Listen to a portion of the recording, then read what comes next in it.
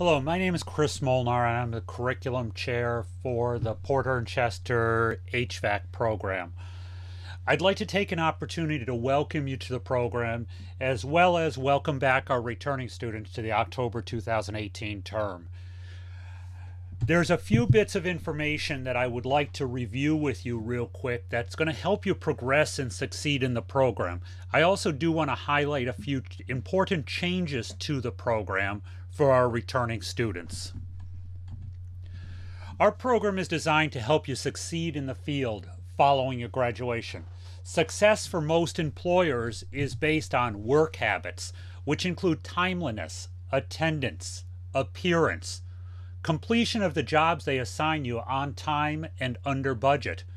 You do have to know when to ask for help even when you're in the field, and we want you to do it right the first time. These are all critical things that a future employer is going to want to make sure you have the skills for so they can succeed in their business, which is to service their customers and in the end make money. They also want to see that you have a basic knowledge that can be used as a building block as you proceed through your career. You're not going to know everything coming out of school, but we are trying to build the basics in so that you can expand on it as your career progresses. You have to have the ability to research information that you do not know. Okay, you may know the basic parts of a furnace or air conditioning system, but as newer technology comes out, you're going to stumble across things that you don't know right off the bat. And it's very important that you have the ability to find that information. So when we look at why we do things at Porter and Chester, it all ties back to what the employers consider a successful potential employee or technician. Okay, when we take a look at work habits, timeliness was one of them we talked about. Hey, it's our attendance policy. Attendance, do you show up for work every day? Okay, that's tied into our attendance policy. Appearance, that's our uniform policy and our dress code. Completion of jobs on time and under budget. This has a lot to do with our lab due dates and our grading policy on our labs. We'll talk more about that. You have to know when to ask for help, time limits, and your instructor's there to help you. I had an employer once tell me that if I spent over 30 minutes trying to figure something out, it was time to ask for help. Keep that in mind. Doing it right the first time. Okay, that's why we have assignment due dates. That's why we have lab grading. And that's why we have exams, both practical and book. The knowledge portion, the basic knowledge that can be used as a building block. That's why we do our homework. That's why we have required reading. That's why there's classroom activities and lectures. That's why we do quizzes. We have to make sure you have the basic knowledge in the HVAC industry that can be used as a building block moving forward. Part of success is also the ability to research information you do not know. Several times through every term, you're going to be asked to go research something related to our career, related to HVAC, and we call it learning resource research. And I'll point out where you can find some information on that in a minute. So overall, when we look at the HVAC program is 1,284 hours in total. It's made up of 12 courses of 107 hours of instruction per course. Each course is roughly 60 hours of classroom instruction. Okay, might also happen in the lab. And each course has roughly 47 hours of supervised labs, which you're going to have lab projects to do every day. Remember, sometimes instruction happens in the lab or shop. Okay, your instructor may take you into the shop and say, gather around, I want to show you something. That's instruction, and we're giving you important information that you're going to have to eventually use in the field. You do have homework and outside of class work. Roughly 26 3/4 hours per course is our estimated homework and outside of class work time. So just keep that in mind, plan for it. Our program is split into spokes. We consider that a wheel. While the courses are all the same, the spokes may vary a bit between the day and the evening programs because of the hours per day and the number of days per week.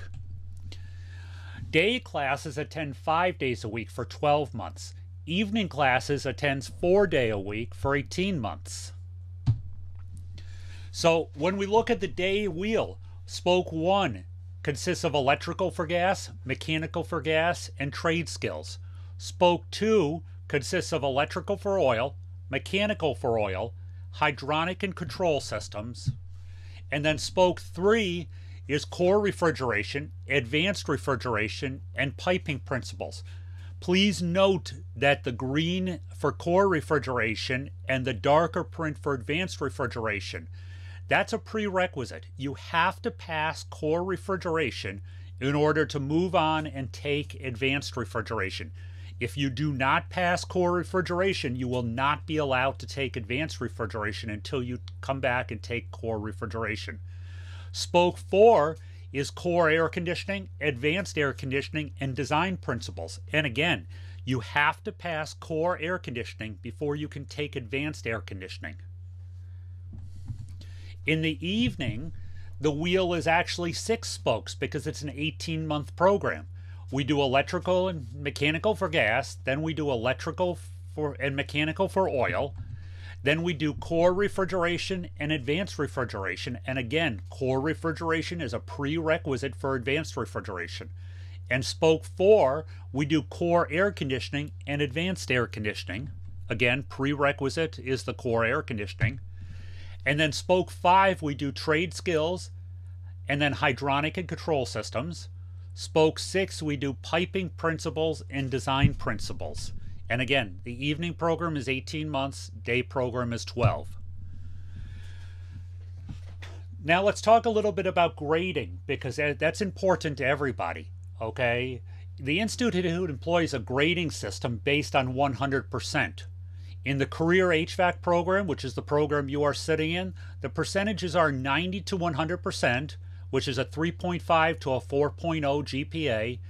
That's excellent. You're really doing well in that percentile. 80 to 89, which is the 2.75 to 3.45. You're passing, it's good, you're doing good work, and you're keeping up, and you're doing what we expect you to do. 75 to 79 is a 2.0 to 2.7 GPA, that's satisfactory. And below 75, it is a failure, okay? So basically what I'm trying to get across here is you absolutely have to pass every course with a 75%. We do not have a passing grade below 75 in the HVAC program anymore. That is a change from last term. It was announced in April. 40% of your grade is the exams. That's the average of all written and practical exams given through the term. 20% of your grade is labs. Okay, that's lab and shop activity throughout the term. 20% is a quiz average. Okay, that's based on instruction. Your quizzes are based on instruction and homework throughout the course. 20% of your grades is homework, all written homework assignments throughout the course. So when you're taking a look at your grades, pretty much everything is split straight across, with the exception of exams as a 20%, and your exams are 40%. Please do not miss any one of these categories. So if you decide not to do your homework, well, there's another problem which we'll talk about in a minute, but you have to get a 75% to pass this course. So it does matter. As the material covered in assigned homework and labs are building blocks along with the lecture towards the objectives of the course, all homework and labs must be submitted in order to take the final exams. You will not be allowed to take your hands-on practical and written examinations until all homework and labs are submitted. Please do them on time because we have a grade loss for late work. Quizzes must be taken in class and on the date and time scheduled. Missed quizzes may not be made up and will receive a grade of a 0. Late homework and labs are not acceptable. All homework and labs not turned in on time will have a grade loss of 10 points per day. So if it's not turned in within 10 days of it being late, it's a 0. Okay, and you will not be able to take your final or practical exams. Our class schedule is easy. 7:15 to 12:45 p.m. is our daytime hours. Midday is 12:45 to 6:15. Evening is 6:15 to 10:55. You'll have two 15-minute breaks every day at a time decided by your instructor. And if there's any change to these schedules based on campus activities, your instructor will give you a heads up, and what your instructor says as a schedule does override what is on this PowerPoint. These breaks may not be combined into one 30-minute break. Attendance will be taken at the start of the day. Attendance may be taken after each break. Attendance may be taken at the end of the day. Again, this is all based on your instructor. They have to take attendance at the start, and any time you leave early, come back from break late, or come into the day late, that is deducted from your classroom attendance. Please read the attendance policy, and I'll show you where it's at, and ask your instructor if you have any questions. While your instructor may not deviate from the policy, they are here to help you understand and follow it. If you have something come up, I can't stress enough, talk to your instructor. If you need to talk to your instructor privately, just ask them to talk to your instructor that you need to talk to them privately. The attendance policy can be found at the top of the first screen in Moodle, and I will show you where that's at before we're done. Please make sure you read the section on missed and makeup exams in your course syllabus. It's really important. I want you to understand in advance what is expected. There is a 10 points per day grade loss will occur for all missed exams, labs, and homework. So please watch your due dates. So a question that comes up frequently is regarding state licensing once you graduate. So once you complete your program, okay, in Connecticut, graduates are required to complete an apprenticeship and then take a license exam. Upon completion of the HVAC program at PCI, you will have your 720 hours of related instruction required by the state. This is dependent on passing every course with a minimum of 75%. The state does not recognize, and hasn't for a couple years, it's been in the syllabi, that they do not recognize any course that is passed with under a 75%. It's very important. If you're a returning student, if you had that issue, please talk to your instructors if this is a concern for you.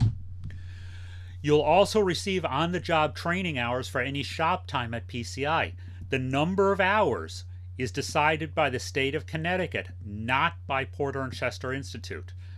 Heads up, the state does ask for your attendance records, and they will deduct hour for hour the time you have missed based on your attendance at PCI. So it behooves you for your future on-the-job training to be here for all the classes in all the shops. Our program, as taught in all states, is based on the Connecticut S2 licensing requirements, as that is the highest standard for all regions we have campuses in. The Connecticut licensing standards meets all the requirements of any other state we teach in. For Massachusetts, upon completion of the oil term, the students are able to take the Massachusetts Oil Burner Technician's license. Please see your instructor for directions when you're ready. Upon completion of the program and following the apprenticeship, Massachusetts graduates may also qualify to take the refrigeration license exam. Again, please keep in contact with your instructor, and when you're ready to take that exam, we will give you the required paperwork from the school. In Massachusetts, graduates may work on any air conditioning and refrigeration systems under 10 tons in size while employed by a licensed and insured contractor without testing for a license. Graduates may work on all gas and electric furnaces and boilers.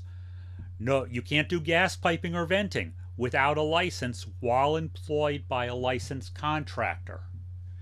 It's very important to realize oil equipment requires an oil license for any work, and refrigeration and air conditioning over 10 tons in size requires a license. Both states require special license for sheet metal work. going beyond basic repairs and extensions and replacements. The PCI program is not a sheet metal program. We do not qualify, we do not get you ready for the sheet metal license in Connecticut, which is the SM2. We do not get you ready for the sheet metal license in Massachusetts. That requires a lot of additional sheet metal and other coursework to go along with the HVAC. So let's quickly skip over, and I want to show you a few things in our LMS, which is Moodle. Okay, so as I pointed out, the first page of Moodle, your attendance policy is up here at the top. You'll be able to find it when you log in. You're going to do, you have an Office 365 subscription. There's directions for new students how to register for Office 365, which gives you free versions of Word, Excel, and all the Microsoft Office tools for both the iPad and for any up to, I think, 2 machines at other machines. So if you have a computer at home that you're running an old version of Word, or have kids that might need newer versions, please register for Office 365 and use it. It's a benefit of being a student. Okay, registering for the student portal. The student portal, as your instructors may have already talked to you about, is where you're going to get your final grades once they're entered. That is the official grading platform. Okay, no grades are final. There's grades that show here in Moodle, but they are not final until they're on the student portal. So go ahead and make sure you register for that. Okay, and then as you scroll down here, you will see a ProQuest link. ProQuest is a research database, and it has all the most recent trade journals in it as well. So when you go in here to ProQuest, your instructors will show you how to do it, and if not, I'll make sure they have a link for a video that's available for that. You've already used your student app codes and your Vital Source book order link. So that is all available to you on the front page of Moodle. So again, I really want to welcome you to the HVAC program. That's why we're here. And please let us know if there's any questions. Your first line of questions is your instructor. Then you will have your Campus Director of Education and Operations, your CDOE, and they can always find answers, and if needed, get in touch with me. And please make sure you read the attendance policy and always read your course syllabi at the start of the course. So have a great term, and we hope to see you all back in January as well, with the exception of those of you graduating. Thank you.